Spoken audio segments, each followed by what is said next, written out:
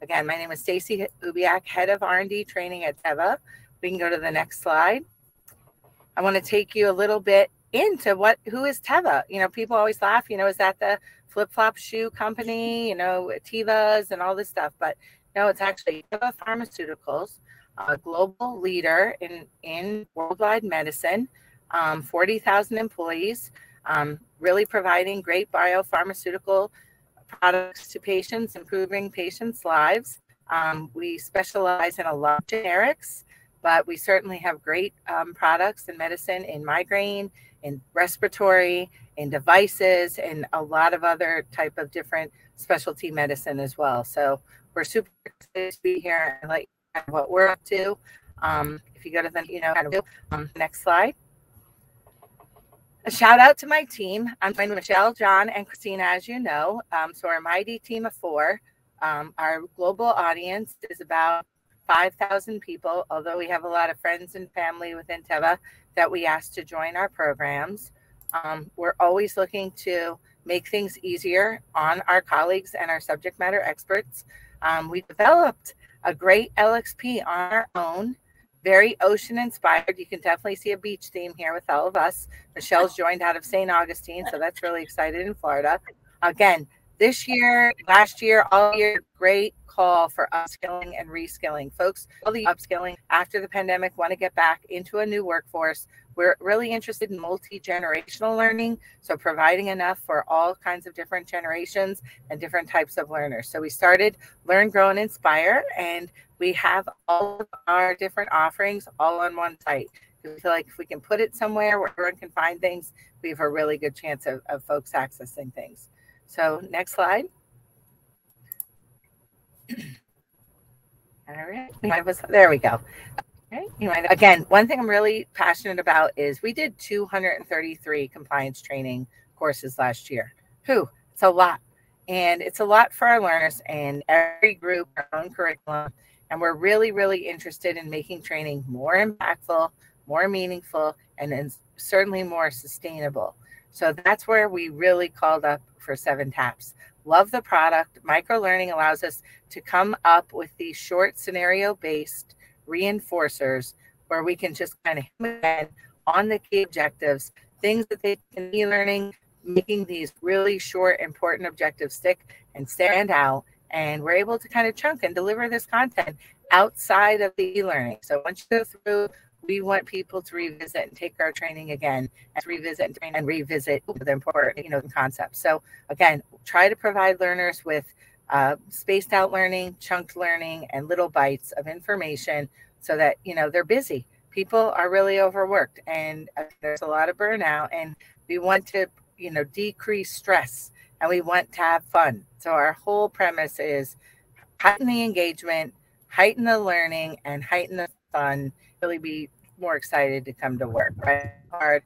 Everyone has to come to work and the grind and the whole 9 yards. But I'm going to have Christina talk a little bit specifically what, we do this and why it's important to us.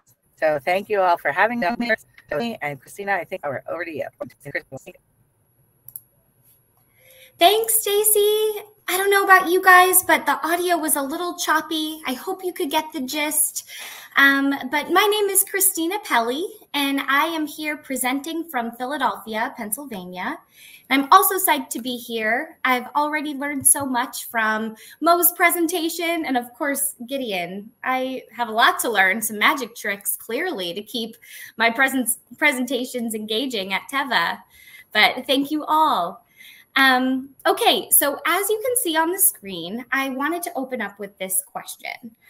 I have been at Teva for about 2.5 years now, but just before I made the switch, I was a 5th grade English language arts teacher for 5 years. So as you can imagine, there is quite a bit of overlap in skills used and challenges faced on a daily basis. Same, but different, if you will. So if you haven't already, please share in the chat what you think about this question. What do 5th graders, so like 10, 11-year-olds, and pharmaceutical professionals have in common? I'm curious to hear your answers. I see short attention span, like to ask questions, like to have fun. They know everything. Oh, these answers are great. Keep them coming. Inquisitive, lots of curiosity. Fantastic. Love competition, eager to learn. Thank you all so much. I'm excited to read them all a little bit later. But in the spirit of microlearning, I have boiled it down to just 3. Here's our pharmaceutical professional and our 5th grader image. So the first one, you guys were right. They learn new material faster when it's chunked and spaced. Stacy definitely touched on this in her introduction. Small microbytes over small periods of time or long periods of time. The second one is they benefit from reminders. All of us. Well, honestly, teaching and learning is never a one and done. If it were, we would all be geniuses. But learning requires practice and revisiting material at all ages. And then lastly, they like to be entertained while learning. Yep, so exactly like you guys said, who doesn't like to have fun while they're learning? It makes time fly, and the knowledge linked to memories of having fun really sticks. So I know that what I've just shared is not exactly groundbreaking information, but Stacy and I just wanted to highlight some of the ways that those 3 simple nuggets on the previous slide have really begun to inform how we write, design, and develop training for R&D colleagues at Teva, a global pharmaceutical company. So I have the pleasure of showing you guys 2 examples today that we have put together. The first one being reinforcing compliance training. I know I saw in the chat that someone said, compliance training, my favorite thing. So I don't know if you were being serious. I'm guessing that you were probably joking. But as Stacy mentioned, or you saw on our slide, our small but mighty team puts out SOP and policy training like nobody's business. 233 compliance courses last year, and that doesn't even account for the larger systems trainings that we do. For the most part, we use Articulate Rise for trainings because it allows for rapid development for us, and it's pretty user-friendly for colleagues, which I'm sure you guys are familiar. Well, since we brought on 7 TAPs last year, we've actually been embedding microlearnings into our courses. I'm not sure why this isn't. There we go. We've been embedding 7 TAPs into our courses, kind of like you see here on the screen. For this one, what is a covered clinical study? The beauty of doing this is that once a colleague completes a course on our learning management system, which also another thing, not exactly fun, the 7 TAPs gets to take on a life of its own afterwards. So we know that colleagues will rarely, if ever, go back to the LMS to access the full training again. So why not review the summary via mobile when they need to brush up on the content, when they need to remind themselves what a covered clinical study is? So we have made a microlearning gallery that they can do just that. I think I have that on my next slide in just a moment. But they can access the chunked, simplified course material anytime and from anywhere.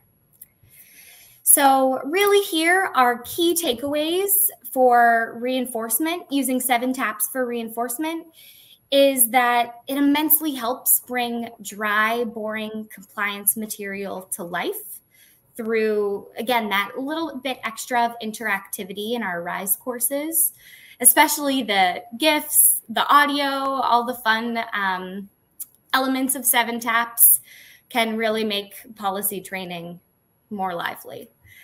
And then, of course, reinforcement over time really helps the learning stick. So that's my first example. And just to give you an image of our simple micro-learning gallery, it's really just this. We have all of our trainings on a SharePoint site, or all of our 7 TAPs that colleagues can go to anytime on that LXP, the Learn, Grow, Inspire page scan these codes, and be brought right back into their 7TAPs. So the next and the final example of microlearning or 7TAPs is using it to support professional development programs that we've been running. So what you see on screen was one of my favorites that I've got to work on. Stacy and I collaborated on this one. It was a session for managing difficult conversations with a group of executive leaders in R&D. So after a 2-hour-long workshop that they all attended, we sent out a 7TAPs review that not only covered the key points of the training, but actually showed these two avatars. I'm sure you all are familiar with the faces, having a non-exemplar conversation, AKA what not to do in a high stakes or difficult conversation. So it was pretty fun, but it also helped colleagues recall and identify some of the principles that they just learned in the training. So I put that QR code on the screen for a reason. You're more than welcome to scan it and check out this learning. So yeah, definitely do. We'd love to hear your feedback. Yes, thanks, Stacy. So our key takeaways really from this example were, again, short and sweet. Scenario-based learning and storytelling truly are the way to go, not just for 10-year-old kids, like I mentioned before, but this method of teaching and learning really puts learners in the situation so that they're both confident and competent when they have to perform. And again, 7TAPs makes it so easy for us to do that. Rapid development to the max. Looking back, I wish I had a tool like 7TAPs when I was in the classroom. The students would have freaked out. So with that, Stacy, I'm glad your mic is still on. We would love to just wrap up with some final thoughts before closing up. As you can see here, our team is really striving to be disruptors, right? It's so easy in our industry to fall into the trap of, oh, this is how SOP training has always been done. Just a simple read and sign. Let's keep it that way. But really, there's so much room for fun and innovation in the training space, which I know that I'm literally preaching to the choir when I say that. But looking to the future, we're excited to bring 7TAPs into the onboarding sphere for new employees. Of course, encourage more mobile learning and games for all of our R&D colleagues.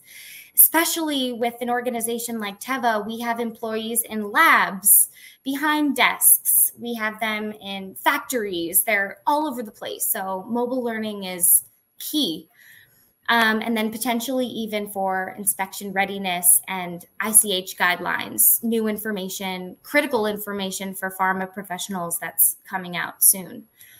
So thank you, everyone. I think I ended on time. But Stacy, did you have anything else to add in? You were great. You were right on time. Oh, thank you. I think it's great. I think Chris is coming in and saying right on time. No. I joined because you were coming to an end and there were some questions and things like that I figure, you know what? You guys are running right on time. It actually opens up enough time for us to ask some questions, have some conversation along the way. And, you know, I loved the story you told. I ran learning and development for a division of AbbVie Pharma, regulatory, and I can relate to the challenges that you have where sometimes it was, well, this is just what we have to do. And, you know, so I am curious, you know, were there any things that you found? I mean, obviously we're talking about the content design, some of those things that helped you get that across the board. Because I have no doubt there had to be some people who were a little bit skeptical going like, I don't know about this. Is this really going to work type of a thing? Totally. Well, we definitely have some folks in that area that are skeptical, so skeptical. And what we're finding, though, is if we can put it with our brand from the brand center with meaningful examples and with some embedded questions and some examples and questions, people start to really see the value, too. You know, not all office memes are for everyone. You know, not everyone loves the memes. Some people are meme people, some people aren't. But again, we're trying to make it so that it's more palatable for multi-generational, multi-background types of learners. And again, yeah, we can always super fun everything up, but we try to make it engaging, and it's definitely drip learning. It's definitely more impactful. That's for sure. Okay. Well, and I'm sure it's one of those, you know, you start small, you make some small strategic influences, and then over time, I think, you know, you don't boil the ocean at once. You take some of those strategic strikes, people start seeing the difference, and then it's going. But I think it's a great story to tell, because I think there's so often we run into these things where we go, we've just never done it that way, and it can feel onerous to be the one that tries to pave that road for the first time. And the fact you've done it, and do you find it's easier now that you've built some street cred with the org? Oh, absolutely. We get feedback like, oh, we love the QR codes. We should use QR codes for more things. And even just teams across R&D wanting to use some of this in their team meetings. And it's a good problem to have. A lot of people asking for trainings. So yeah. Well, and I think that can be an encouragement. And we're definitely trying to use it for like town halls. Like we're trying to hook on with the communications people. We're trying to say, wow, well, after went to town hall, what are some key messages people might want to really influence that people come away with? So communications are starting to get really hooked into it too. So that's exciting. Well, and I think that's a really important point for people to consider, because I think sometimes we can operate in our silo of learning and development and not think, hey, you know, some of the cool stuff we're doing. And I know, as I got to know the 7TAPS team early on, you know, the comms and change management, that microlearning is a huge aspect of that. Going back to Mo's conversation on nudging, you know, how do you actually just push these nudges along the way? So I think it's great you're crossing company lines or functional lines, doing cool stuff and doing it in an environment that if anybody watching has not worked in pharma, that could be a difficult industry to drive really progressive change. So to do it, hats off to Stacy, you and Christina, you and the rest of the team, because that is a big achievement. Thanks, Chris.